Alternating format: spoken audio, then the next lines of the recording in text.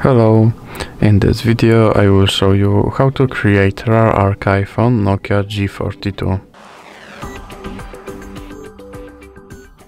So you have to start with opening RAR application. Now click dismiss and now go to the folder that you have some files stored in and select some files. And now click the button with plus icon, and here you can change some settings, but you don't have to do that, you can just click OK. And as you can see, now your archive has been created. So that is for this video. If you liked it, please remember to leave like and subscribe.